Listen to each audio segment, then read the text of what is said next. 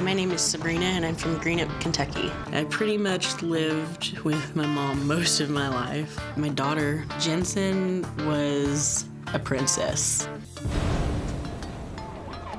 I went to work on February 25th, and I came home. I found out I lost my mother, my 6-year-old daughter, and my aunt in the fire. After they passed away, the car became symbolic to me. It was the one thing that hadn't been taken. It's kind of a tradition, you know, with my mom, to name the vehicles that she has. And Jensen said, we should name it Sylvia. We would go on pretend adventures. When I sat in Sylvia, I could hear him laughing and talking. And that's why it was so difficult when it was repossessed. I knew when they took the car, I would never be able to touch her hands again.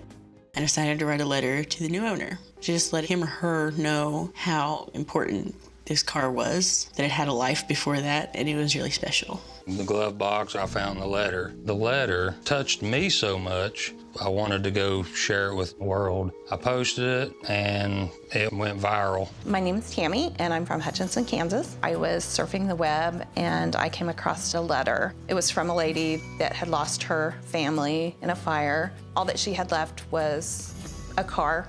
I just thought, gosh, this woman has been through all of this. She has got to have this car back. I set up a fundraiser online. I messaged Kevin. I told him what I wanted to do, and Kevin said, yes, absolutely. I've told Sabrina that I'm coming to visit, but what she doesn't know is that me, Kevin, and his daughter, Jaden, will be bringing Sylvia back to her. My name is Nefertari Nelson. I'm 43 years old. I'm a divorced single mother of 5 children. My mother and father separated when I was 6 years old. And I asked my mom, am I gonna ever see my father again? And she said, Neffy, Robert is not your father. My best friend, Dee Dee, she's 12 years older than me. Dee Dee was a very important person in my life, and she called me her sister. We grew up around the corner from one another. My dad died when I was 13 of a massive coronary. I have issues with my heart. Neffy has. I believe she has my father's heart. When Neffy was born, my dad said that she was my sister, and there is absolutely no doubt for me, she's my sister. For my live moment, I would like to find out if Dee Dee is my sister, which will also tell me who my dad was. Because I have 5 children, and if anything were to happen to me, they need to know if they have any family. While pregnant with my 5th child, that's where my world changed. I suffered a massive heart attack. I didn't know if I was gonna see the next day. I'm heading over to Dee Dee's house today. I want to ask you if we can do a DNA test to find out if we are biologically sisters. You paying? I'm paying. And I'll go ahead and do it. Oh my God, the day is here. Are you ready?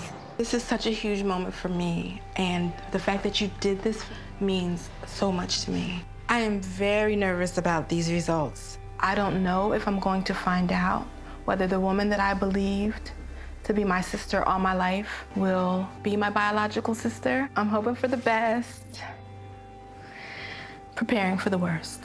I have the results of the DNA testing, and after doing a battery of DNA tests, I determined that the probability of relatedness was 30%. So we fall in that. So you're in that range which is inconclusive. It could be a relationship or maybe not. However, when I looked at the results closer, the number of matching markers that you have is more than 50%. 19 of the 33, which is consistent that you are sisters. Sabrina.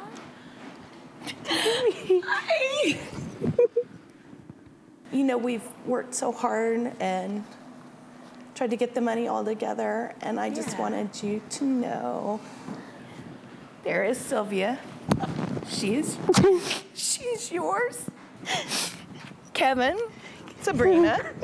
You know, you talked about her feet on the dash. Yeah. I still see some dirt there. Really? Yeah. Oh my gosh. Yep. I feel so close to her now.